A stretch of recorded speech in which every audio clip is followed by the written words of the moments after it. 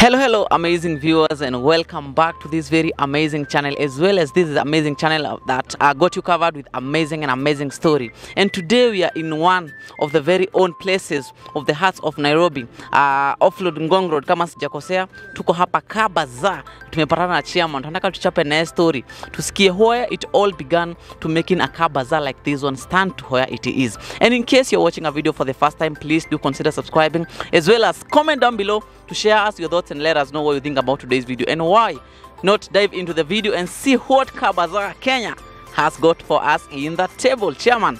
Yes, young man, how are you? You're good, man. Yes, young man, I'm good. Yes. Yes, tell me. Yeah, kindly you can introduce yourself. You can tell the viewers who Chairman is, your name, and basically then we talk about how Bazaar started to come into where it is today. Thank you for visiting Bazaar. Yeah. My name is Major John Kipchumba.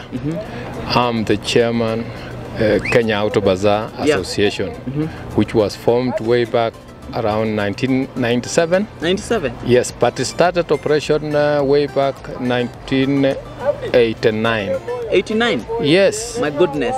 Yes. That is amazing. Yeah. So can you take us through this journey from 1980s to 2022? How did it started? How many cars did it start? Where did it even started? How did even the idea come to place? The idea came because of several issues. I was in employment as an officer of the Kenya Air Force. Yeah.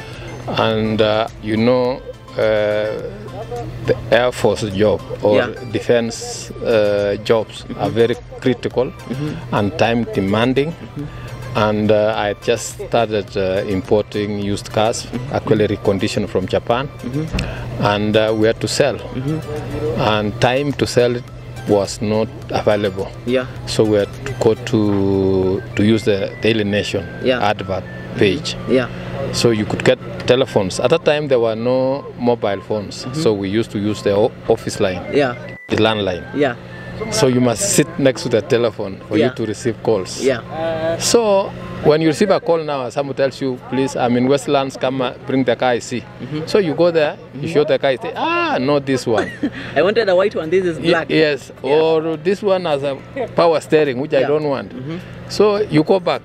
By the time you reach the office, you are told, oh, somebody has called again from town. From somewhere else. Yes, now you have to leave the job, you go for that to go and showcase your car. So that issue, now 3 of us sat down and said, instead of us taking this car, why don't we find a place, we sit, we advertise and say we will be here every whichever day. So we agreed on Sunday between 11 and 3. And we scouted the place. At that time, the newest place was Westlands. Westlands? No, it's Westlands Sarit Center. Yeah. It was hot at that time. Yeah, the sun itself. Yes, it was actually coming up into the market. So we went there and we negotiated. They gave us a space at a corner somewhere. Yeah. It could fit about 20 cars. Yeah. So, but we managed first Sunday to have 6 cars, and we had few clients. Yeah. So the idea started from there, and then we overgrew the place. Then we were kicked out of Sarit Center. We went to Wayakiwe. From Wayakiwe, we were kicked out of there. We went to Langata Road. The dual carriageway came. We were kicked out of that place. Then we went to the Nya Stadium.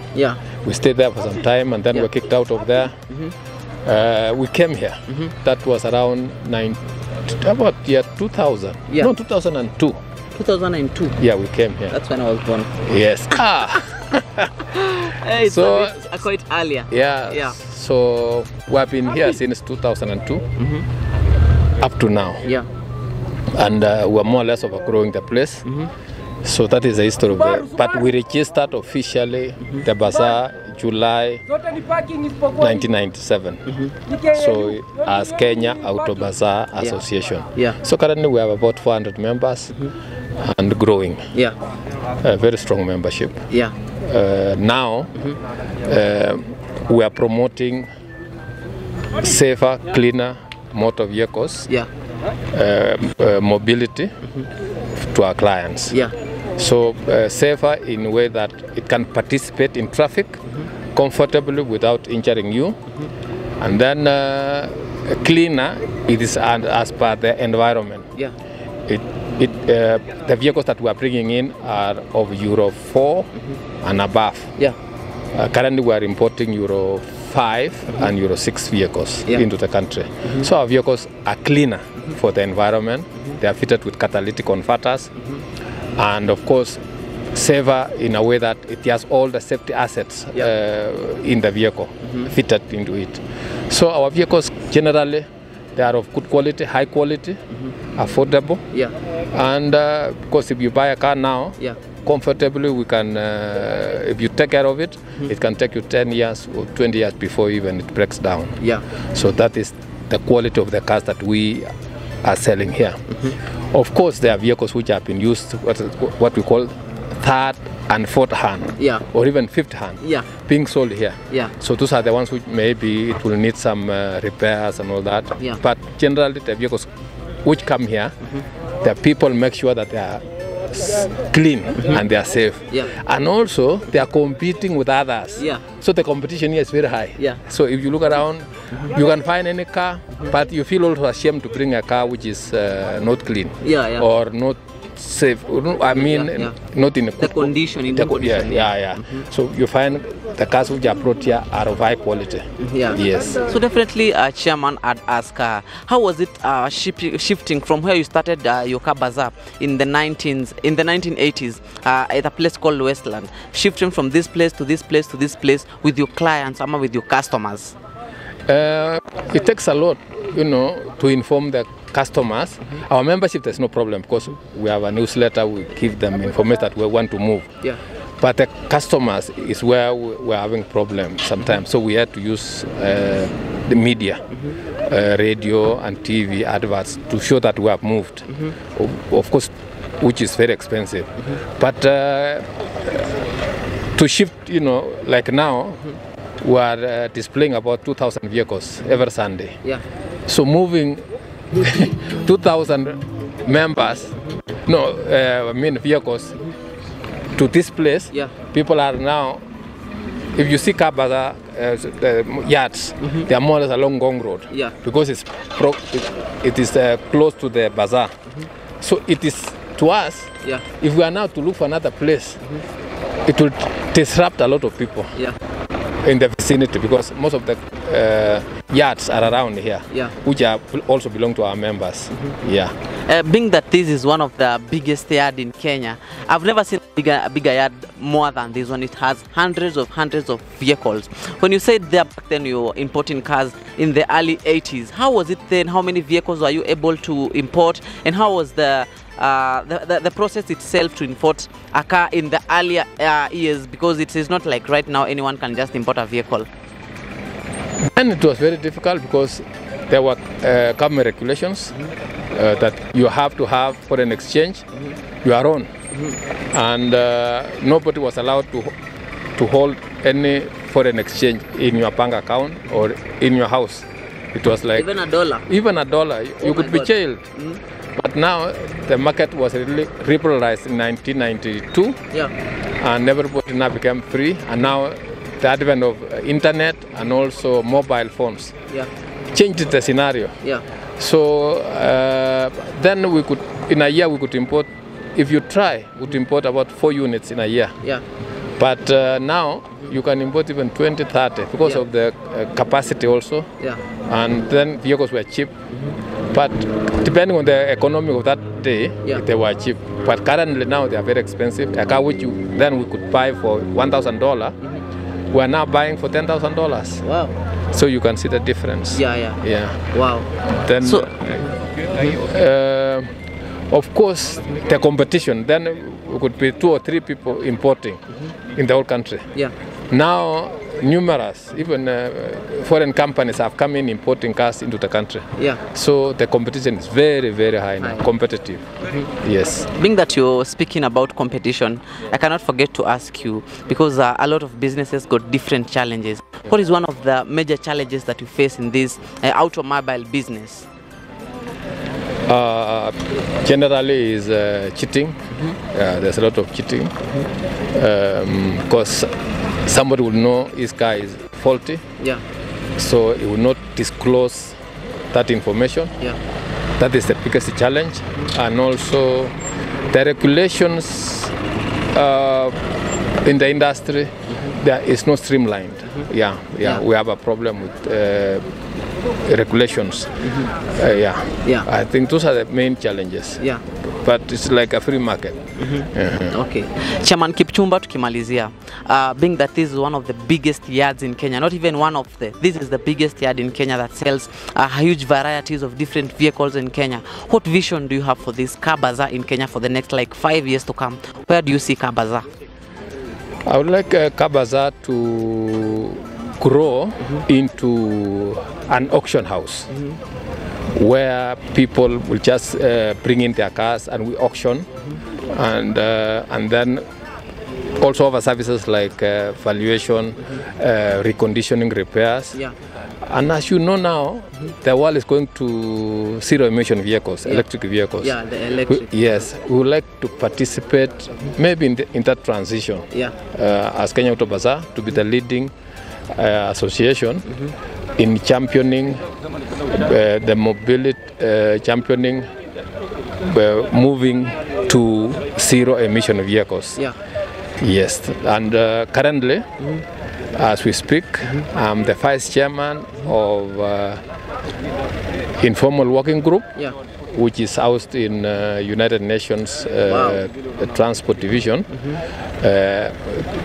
actually looking at regulation how Africa would bring in used vehicles which are clean, safer for the environment, and actually affordable for the consumer.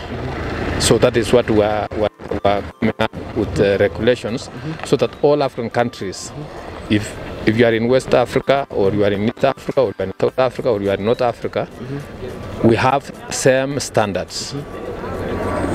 That when you are importing a vehicle, it should meet those standards, especially on environment and road safety.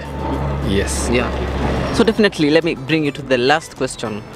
Why Sundays? Because car bazaar is all about Sunday. When you mention a Sunday in the middle of the week, everyone thinks about car bazaar. Why Sunday? Sunday is a day which is special because everybody is relaxed.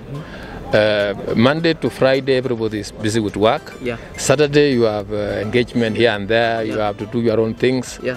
Then Sunday, we found is a free day. People go to church between maybe 8 to 11. Yeah. They go to church. After that one, they relax. Yeah. So this Sunday bazaar is not actually about selling. It was like you come here, you scout around, you get 2-3 guys who are selling their vehicles, then you make a date for Monday to go and transact and do the other things. Yeah. And also becomes the outing for the families. Yeah. That and also training ground for upcoming salesmen and people who are car enthusiasts to come around and shop and look around and see, you know, because it's a free time. Yeah, what do you do? Yeah. At least let's put some. We say let's put Sunday. We have something on Sunday that you can do. Yeah, rather than sleeping or sitting at home. Yeah. Definitely, if I close up the channel without asking this question, the audience themselves would swallow me alive. At how much that the person coming to sell a vehicle here has to pay, and does the person coming to buy has to pay for any charges? Kindly tell us how the services go by when you want to sell your vehicle. What are these processes that you must follow on car bazaar? Of course, we have our membership. So our members. We have a system where our members load their vehicles on Saturday and then make payment. Then non-members, they can load also on Saturday and pay, and then Sunday morning or when we come in on Sunday, we just drive in. So the cars start coming in as from 6 o'clock in the morning. 6 o'clock? Yeah. Very early. We are very busy. We are people driving in vehicles. Yeah. So by 9, 10, our members, that is members and non-members, they will finish their bringing vehicles by 10. Yeah. Now customers come in as from 11. Or some even come as early as 9. Yeah. And now customers pay 100 for parking. That's for the security and upkeep of the area. Yeah. Of course, for rental of the place, the customers and the members. Yeah. Members pay 200 per car per Sunday. Yeah. Non-members pay 500 per car per Sunday. And then we have an application app which is called Bazaar app, where all the vehicles are loaded. Yeah. So anybody in the country can just access how many cars now are here, and you can search, and all the cars will have basic details. That is the price, the model, and the condition is age, color, the CC, CC, yes, and the name of the car. So if you want a Probox, all Probox will come. If you want Probox KBX, you can search KBX. Or you want the KSC, you search KSCs, all KSCs in Probox. So you can narrow down the search. And then in the field, we have marked. Like now, there's A, B, C, D, here is G, all the way. And then the other side, there's 1, 2, 3, 4. So you can map the ground and say G, there's one here, 2, 3, up to 9. So someone can tell you, I'm on row G, number 5. Then you can go there, you'll find the fellow there with this car. And also the telephone is also in the app. So even during the course of the week, you can still search in the app, and you can get a vehicle which was in the bazaar. You get the address of the person, the telephone number, you call him, and then they can deliver the vehicle. Or if you want photographs, he will send you the photographs. And being that you've been in this business for the longest time, you know, buying a car is like acquiring a property of which maybe sometimes it might be so risky. Have anyone bought a car here, then they had issues with maybe conned or such kind of issues brought to car bazaar? Yes, we have had some clients coming and saying we bought a car in certain area, and then when we trace, we'll usually find who sold the car. So we sometimes offer some services to sort that issue.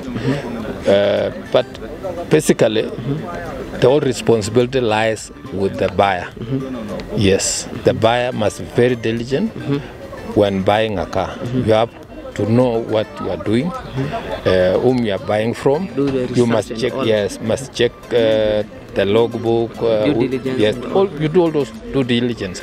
And then when come in, if you need assistance, you can come. We have officers in the ground to ask that, yes, I want to buy this car from this fellow. Do you know? Then we can say, yes, this one is our member. We can give you that assurance. So there are some small services we offer. We also offer services like search while here. Some people also come here and buy cash and go. Oh, that's so good. So thank you so much, Mr. Chairman, for sharing a very inspiring story about car bazaar with us. As well as I can see the theme or the main motto of this place is championing your safer, cleaner and affordable mobility. So definitely guys, thank you so much for watching this very amazing video with Chairman here, Chairman Kipchumba from Car Bazaar. Car Bazaar is located along? We are at Jamhuri Park, ASK, along Ngong Road, off Ngong Road. Jamhuri. If you know ASK showground, that is before you reach the main showground. We are just opposite PM Security. That is where we are. It's a big yard. We have over 2,000 units every Sunday, and we have about 900 of 1,000 customers coming in. Yes. So definitely guys, if you want a safer, cleaner and affordable car, look no further, because Car Bazaar got you covered. So definitely guys, thank you so much for watching this video till to the very end. Thank you so much for supporting our contents. Leave a comment down below to let us know what you think. Did you like anything about Car Bazaar? And so that's on Sundays, we meet you guys here at Car Bazaar to look for a safer, clean and affordable car. So thank you guys, and subscribe, leave a comment, share us your thoughts, and boom.